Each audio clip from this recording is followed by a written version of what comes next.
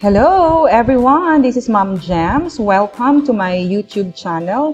In this video, we will discuss and we will learn kung paano po makagawa ng electronic ballot natin using, of course, Google Forms.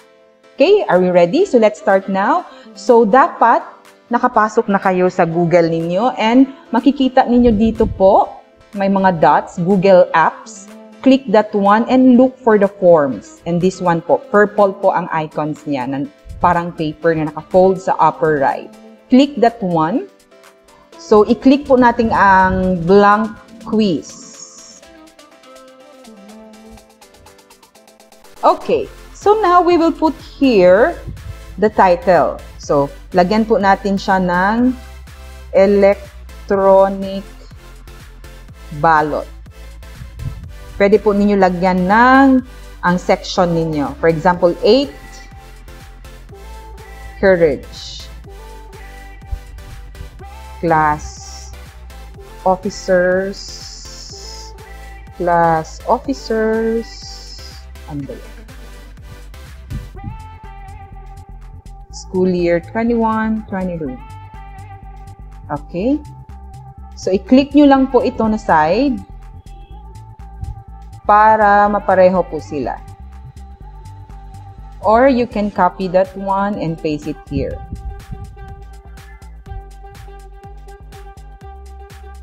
Ayan na po. And dito po, pwede po tayong maglagay ng instruction. For example, please cast your vote. Select one in every position. Pero ang sa akin po, para ma-monitor po ang mga students ko, I have 38 students, para ma-monitor ko sila, gusto ko lagyan ng pangalan. Makikita po natin dito, pag i-click po natin, we will click this one, may makikita po tayong mga options. So for that name, we can use the short answer. And we can write first name ng bata para magaya po nila ang format natin. Middle initial, and the surname. And wag po natin kalimutan, this is very important. We will click this one, required. Okay? And para po sa magiging next question natin, we will add this. We will click this cross icon here. Add question. So, this one po. Okay? So, I will choose the multiple choice para malagay ko po maraming choices. But in my case, I want all my students, kasi wala po tayong process na ginawa na mag-votation, nag-vote ng mga nominees. So, we use this way of voting po sa electronic using the Google form is we can give a chance to all our students na ma-vote sila in every position. Unlike yung traditional natin, since we are in our new normal right now, so pwede natin ilagay lahat ng students natin dito. If I have 38, ilalagay ko yung 38 students ko in every position, from president to muse. Paano po natin gagawin yan? Ma'am, mag-ulit-ulit tayo, kakapoy, mag-copy-paste. No, there's a way na madali lang po. So we will start, of course, with president position. Or, lagay na lang natin ng class president para mas... So, class president. So, para mas madali po, punta po tayo sa list natin. So, ito pong gagawin natin, ma'am and sir, no? Para mas madali, hindi tayo uulit ng copy-paste, copy-paste. So, one time lang po tayong mag-copy-paste sa ating list. So, this is my list po of my student section Courage, grade 8. So, I have to highlight, copy, go back to your form, and just paste this one. Right-click and paste. So, ayan na po hanggang sa number 22. Now, for the next, balik na naman sa list mo, sa girls ka na naman. Copy, balik doon, and paste. So, ayan na po. So, erase lang po natin to. So, ayan na po yung choices niyo. Ayan na po lahat ng students niyo for class president. So, pipili lang po sila dyan by clicking the circles here. And again, do not forget to click this one. So after clicking that one, so meaning of that, kailangan nila required to vote for this section or for this part, which is the class president. Okay? So paano natin gagawin ang next? Ito pa rin po ba, Ma'am Gem, para mag-create ng another question and mag-paste na naman tayo dito? No. May mas easier way po. Using this icon, duplicate. Ayan na po, giduplicate na po niya. And all you have to do, naka-required na rin po siya, all you have to do is to edit this part. So, write class vice president. Okay, sa second na po tayo, another duplicate. Class secretary. This is the third one. Fourth position is class treasurer.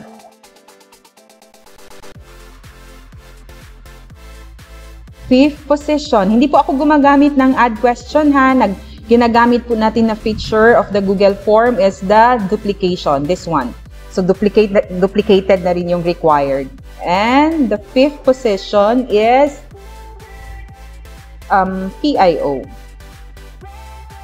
Auditor muna. Auditor. Next position is PIO.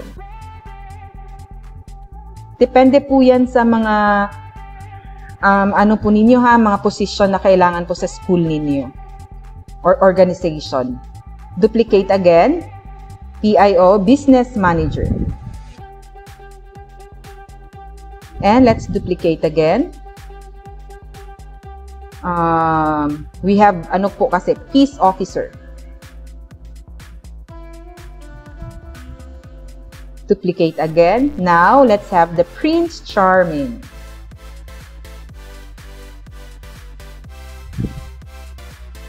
And the last one is Muse. Alright, so ayan na po. Kompleto na po tayo. So, 1, Muse, Prince Charming, Peace Officer, Business Manager. Meaning of that asterisk po dyan is required. Kailangan nilang mag-answer. PIO, Class Auditor, Class Treasurer, Class Secretary, Class Vice President, and Class President. So, we are almost done. Now, if you wanted to, ayaw nyo po ng purple, gusto nyo po ng another color. So, you can use this customized theme here. So, for example, gusto nyo ng blue. Pwede nyo i-change ng blue. Ang background ninyo is this one. Pwede nyo i-change po.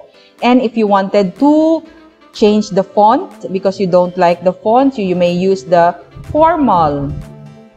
Or you may use the playful. This one. Okay?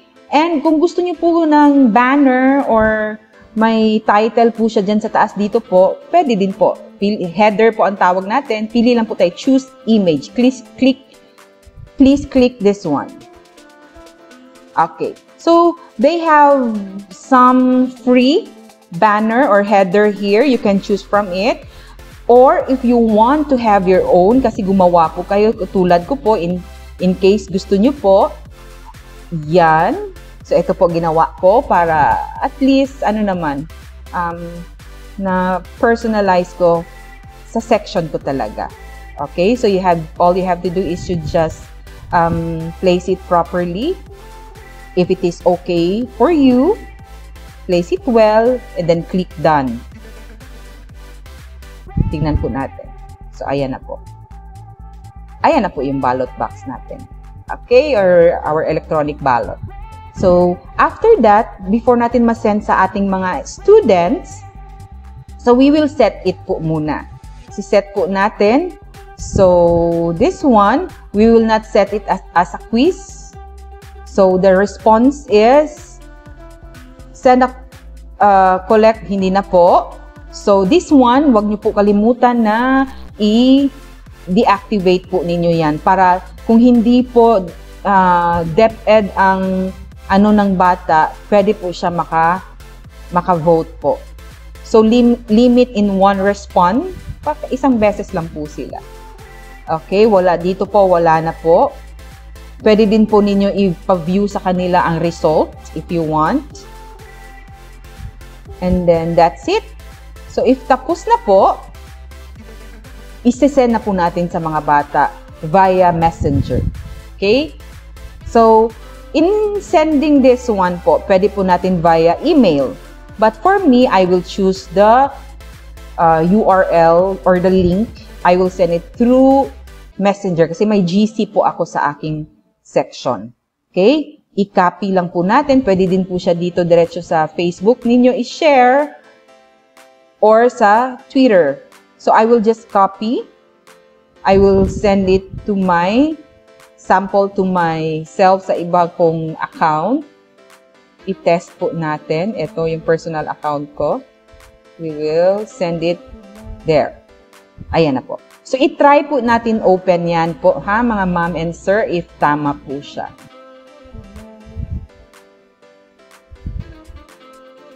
So, for example, isa po ako sa student. Ito po i-send sa akin ni Ma'am Morales. So, ito na po yung itsura ng ating ballot, electronic ballot. So, as a student, vote na po ako. So, for example, mag-vote ako sa president or ilagay ko muna ang aking pangalan. Gemma G. Morales. And then, I will vote for president, si Hero. Vice President, si Vihil.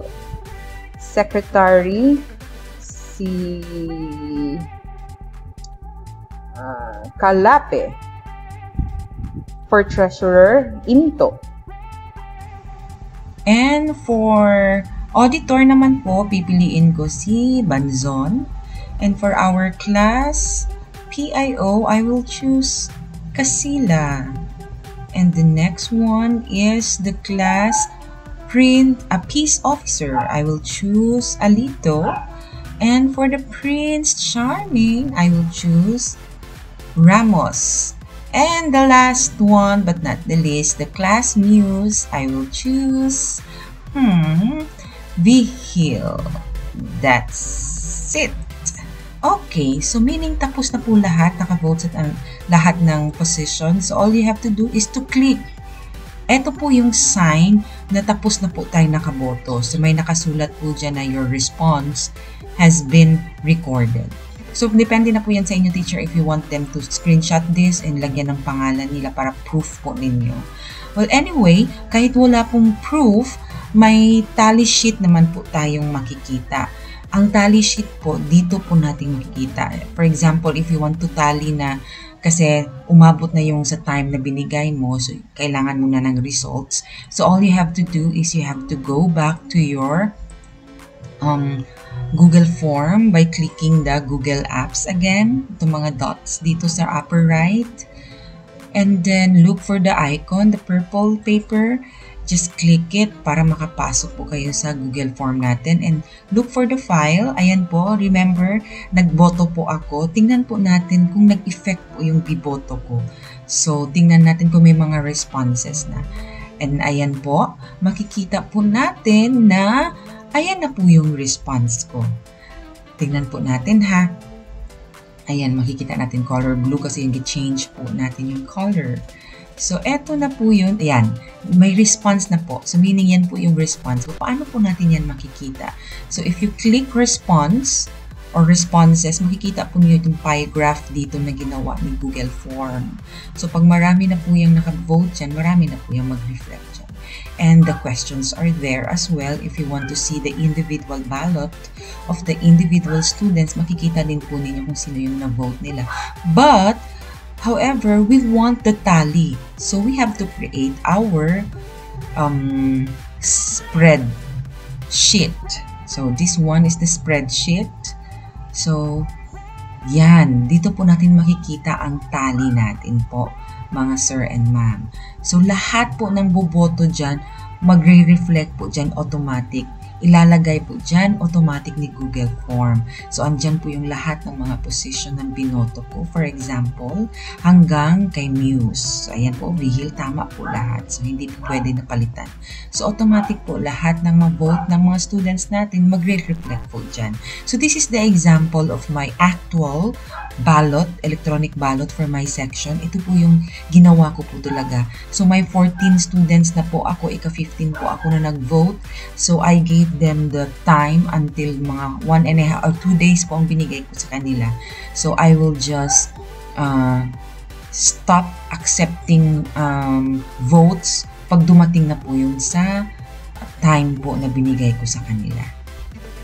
So, my dear colleagues, ang last step po natin is save po natin ang ating spreadsheet. So, we have to go to File and then save it as Microsoft Excel. So, ito na po.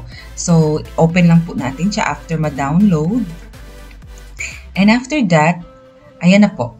Excel na form or file na po ito siya. So, if you wanted to print it, ilagay nyo po sa, i-layout nyo po sa landscape para ma-print po lahat.